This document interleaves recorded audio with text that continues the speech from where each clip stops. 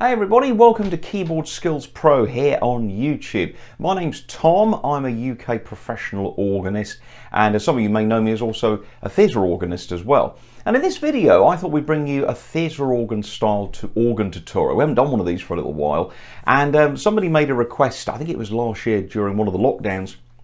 He said, hey Tom, I love the video that you did all about overall theatre organ registrations, but he said, could we have some registration ideas for the different manuals on the theatre organ? Well, that's what we're going to do in this video.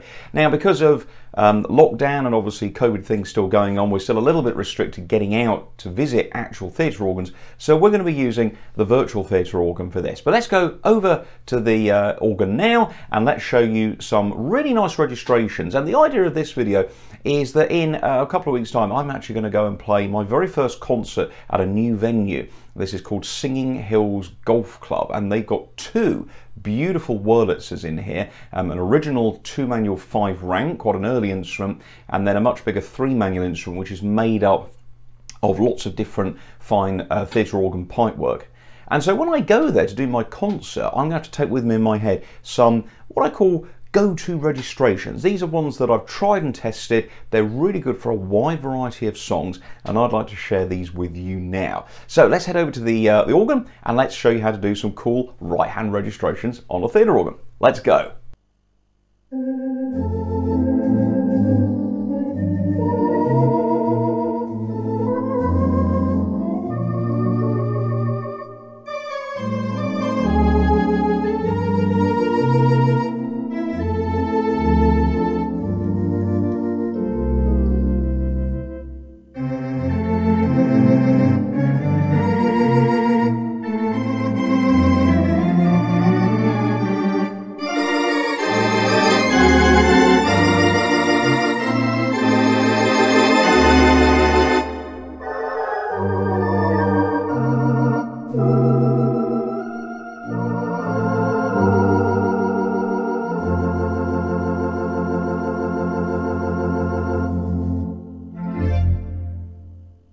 So if you ever get a chance to play a real theatre organ, which I get to play a few times a year in concerts, and it's always one of the most exciting things, gang, let me tell you, is when you go and play an instrument that you've never played before. And hopefully the place where you're playing might let you set up some registrations, but if you can't or if they won't, you know, some of these theatre organ installations, they have what they call a memory channel capture system, which if the organ's on a solid state relay system, means that each organist can have their own set of pistons, which obviously makes life a lot easier with lots of visiting organists. But you know, if you can do that, then that's fine. But even if you have to hand register, this is a nice set of registrations, and these are what I call my pocket registrations. They're in my head. I can easily adapt them or recreate them to different, not only different makes of organs, but also different sizes of instrument, because obviously you're not always going to be playing 3 manuals and 25 ranks. You're going to be playing maybe 3 manuals and 6 ranks, or 2 manuals and 10 ranks, or 4 and 16. You know, there's going to be a big number of permutations. So here's my first registration. I put this screen on, we're using Hauptwerk, and this is a 3-manual 10-rank virtual organ, and this is just nice to just have a fairly basic set of stops. There's a few things that you wouldn't actually have in a 10-rank organ in reality, but things like the 1'5", that's almost unheard of. But certainly things like the tierce, the twos. I mean, these 3 and 5ths and 5 and 3rds, again, they're pretty rare, but it's a fairly standard selection of 10 ranks. So my first registration is to use the tibia.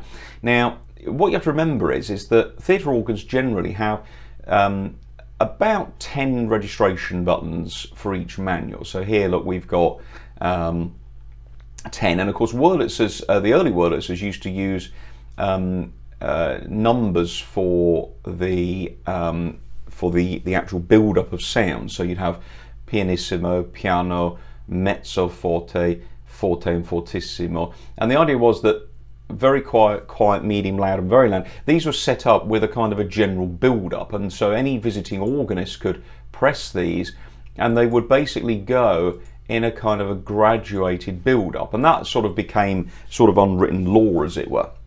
So, but if you do have a chance to reset these, or maybe you could do these at home on your virtual theatre organ, or maybe your home organ, if you've got a Lowry or a Verzi, you can probably recreate these.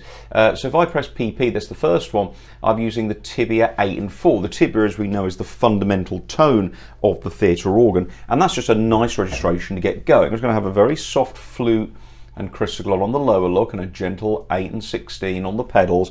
So we're just going to focus on this top keyboard. The main, it's the top manual or the middle manual if you've got 3 keyboards. So we'll call it the great for the purposes of this video. And of course the tibia, if it's a single tibia, it'll probably be quite large scale because it's acting as a solo thing, but it's also working, it can work as an ensemble stop, but it'll be quite large, so it will stick, it will actually work against that flute on the left hand look, and the chrysoglot just adding a little belt, but it's just a lovely gentle one for ballads.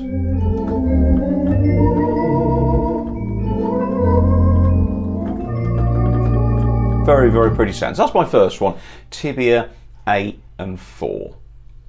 So then moving on to that, I keep my tibias, and then I start to bring in some of the other stops to add a little bit of colour. So I'm adding the flute and then maybe the strings. Now you'll probably have at least probably 1 or 2 strings. Normally there's a string and a celeste, the gambas in this organ, but probably string. It might say strings, it might say violin. So you have violin and celeste maybe next door. They're yellow on Wurlitzers, and there's of course is the flute, which is a sort of a small wooden rank. And also perhaps the 4-foot string, just to add a little bit of bite, you see. So now, of course, some of these registrations I'm sort of adapting as we go along. Let me take that diapason out. So it's 8-foot tibia, strings, flute, and then 4 on the strings and the tibia. By the way, if you're trying to write these down, don't worry, because what I've done for you is I've put a screenshot of all these registrations in a printable downloadable PDF, which you can get as a bonus extra when you sign up and support my channel on patreon.com/keyboard skills pro. In fact, there's a whole bunch of bonus theatre organ PDFs on there on intros, endings, overall registrations, loads of stuff. So hopefully you'll consider supporting these videos. So now look, I've got a little bite to the registration. So I've got the tibia as the backbone, but it's just a little bit more. And you can see as I'm playing that, I can actually look, it works as a solo, but I can bring this hand up to boost it.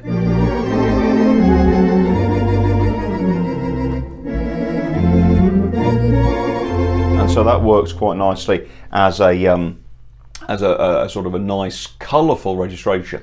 Now from there I would probably want to build it. So the next registration adds a little bit more. You can see we're adding some of the reeds, like the vox humanas, maybe the clarinet. But what you could do also is, if we go back to that first one, we could add the clarinet and the vox, and then if you wanted to build it a little bit, you could then just simply add the sub-octave, and that's always a good trick. I've got the diapason on, look.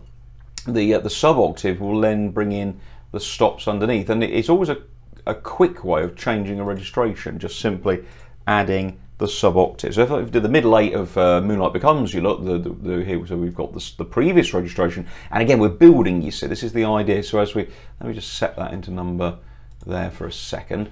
So if I then go, let's make sure that's off, which it is, because sometimes it doesn't. There we go, look, and we're just now going forward. So just having a couple of reeds, look, the clarinet, maybe the oboe if we wanted a bit more bite.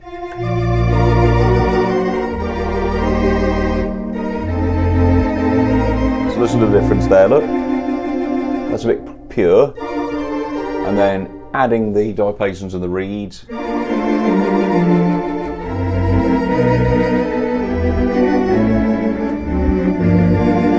And then if I want to bolster that, I put the sub-octave on. We did this in a video actually about using 8-foots and using sub-octaves and octaves to increase the thing. So now I've got a bit of a nice full ensemble, but I can add to it.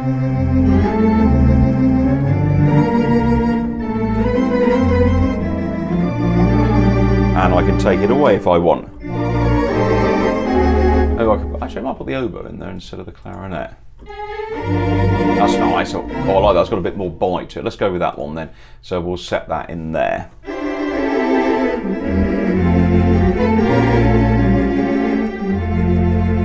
So lovely tones there. Now number 4, we're going to start to build the ensemble. Get rid of that 1 foot because that shouldn't really be there.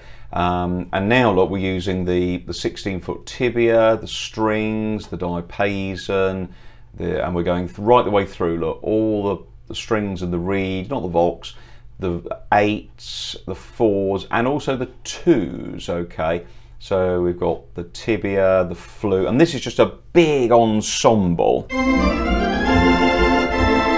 Change the lower keyboard now.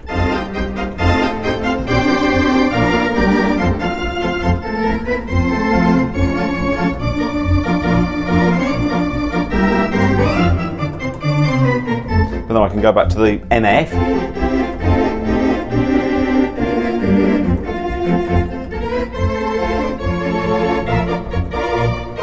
Big.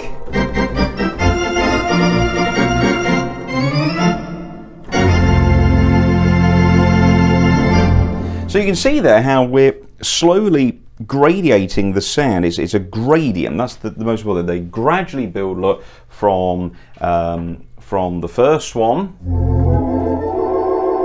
and of course we have a lower keyboard and a pedal and a complement and a pedal to match, and then I can do my strings and my 4 foots.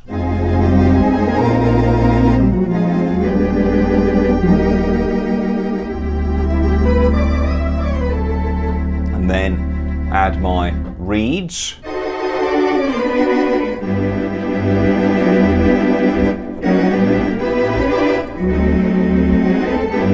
And then I want to make it bigger, I have my sub-octave.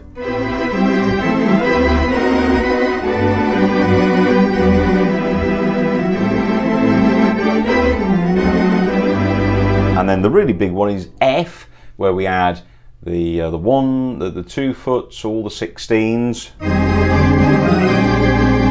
And normally, I mean, I've got like some brassy reed stuff going on, but normally what I do for FF, I've got a registration up here, which I normally have for fortissimo. I tend to have like a church organ setting, so maybe like the diapasons, the flutes, the octaves, the strings, to keep the tibia out of it.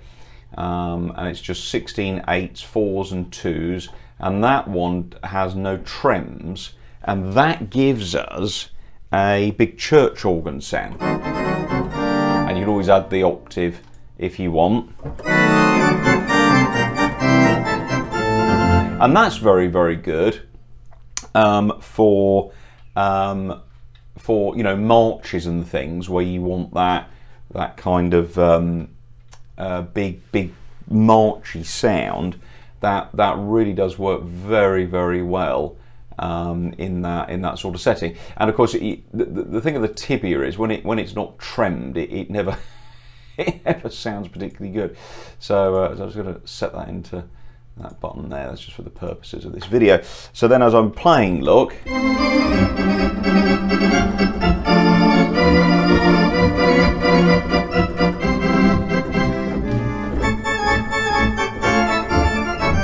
And of course it's always fun when you're doing a big intro.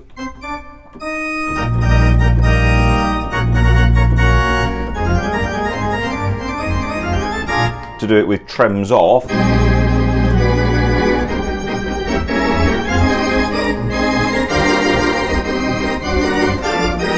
And then you go into tune after that. So some nice registrations there, just 5 of them, look. Going up, P, or number 1, we've got the strings and the 4-foot tibia and string on the next one. That diapason is optional. And then MF, look, we're adding a reed, the vox, maybe the diapason, and then we've got the option of adapting that with the octaves. We've then got bigger full ensemble, look, we've got 16s all the way through, 8s and 4s and up to the 2. You might have a 1-foot 5, but that's a very I've never played an organ with a 1. Well, have I played a 1 with a 1 on? Probably once maybe, but it's a very, very unusual rank. And then the fortissimo, I would go for that nice big church organ setting without the trems on. And what we'll do, we'll cancel all these other stops, and then what I'll do is I'll take a snapshot of that. And then you'll be able to see that and on the PDF and download it. So that's a kind of a go-to set. I can easily remember that basic fundamental structure, and I can build it up from there. Now after that, I'm going to want to have some different registration, something different. So how about an 8 and a 2 foot tibia for that open harmony work? That's a nice registration. I could go for a sort of a Blackpool-y sort of sound, look, with all the 8s and the 2 2/3 and the 1, and this is kind of, you know, tibia, reeds, strings, flute, vox, all of it. But these mutations are what make it sound a bit Blackpool-esque. You know, that kind of noise.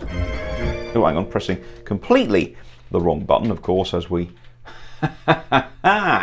He seems to know what he's doing. Which button do I need? I need that one. Is it the right one? That's completely the wrong button, Tom. That one, that's the one. And it's sort of a bit reedy.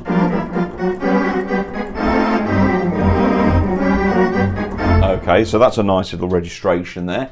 I've got, as we said, the church organ one. And also to that sort of that one with all the 8s and the 4s and the mutations, it's good to have a novelty one with like the xylophone and the glockenspiel. So that's very good for, you know.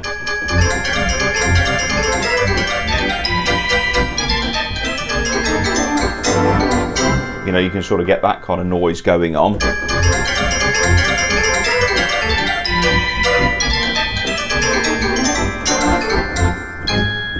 So that can be quite nice. And one of my favourite registrations is this little one where you get the strings and the voxes and everything, the flutes, but then you use the thinner sounding 16. So if you get like this kind of registration, or you get strings, flute, vox, tibia 4, that's the important one, because the 4 foot tibia will really cut through the ensemble. But then on the bottom end with the 16s, just use the strings and the vox, none of the heavy bigger ranks, and that kind of gives it a really lovely,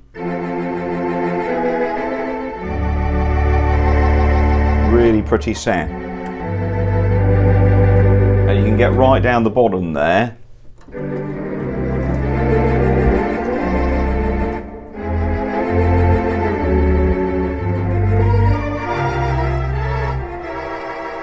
So that's one I like. I also like the 4 foot tibia and the glockenspiel.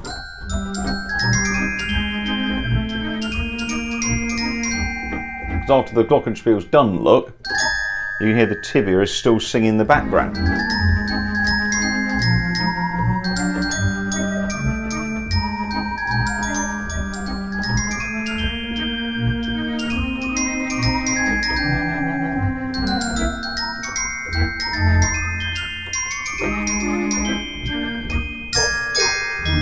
So that's very, very pretty.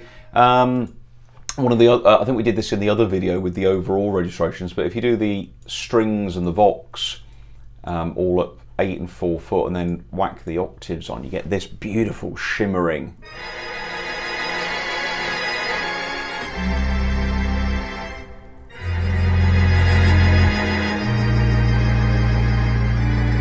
Beautiful for all those lovely sounds. So there we go. So just a few ideas, what I call my pocket registrations, my 5 that I can go through and build up the first 5, and then I probably will have another 5 in which I can put in 5 maybe novelty, solo, you know, ensemble registrations, but I've got that build at the beginning. That's the important thing. So even if you can just remember those 5, something along those lines, it means when you go to that theatre organ, you've got some easy registrations. And if the guy or the person says, hey, well, you know, there's a memory channel over here, and we can set you up your registrations if you want to have half an hour setting up some settings before your playing session, or maybe you go and visit a friend with a a Lowry or something, and you're able to adapt these registrations, and yeah, it's fun to do. It's fun to do. So thanks to whoever it was. Actually, I tell you who I think it was. I think it was Dr. William Walden who asked for this video. I will check my emails, but if it was, thanks to Dr. Walden, who lives in America. And yeah, so we'll probably do another one of these, but we'll do it using the accompaniment, and again, just having some of those ideas, maybe accompaniment and pedal linked together, look, so we can set those up, which will be nice. But in the meantime, everybody, thanks ever so much for watching, and try some of those out. And yeah, it's good fun. Good fun, and to say, pocket registrations, take them with you to the next time you go and play a real theatre organ. Thanks for watching, everybody, and we will see you soon here on YouTube for another video. Please do hit the subscribe button, check out the other videos, and if you'd like to support the channel and also get the bonus PDF that accompanies this video, please do so by visiting patreon.com/keyboardskillspro. Or if you just want to support the channel in general, maybe hit the join button, and that will let you become a member of my YouTube channel to help support and make it grow. Thanks a lot, everybody. My name's Tom Horton. Check out my website, tomhorton.co.uk, and we'll see you soon. Bye-bye.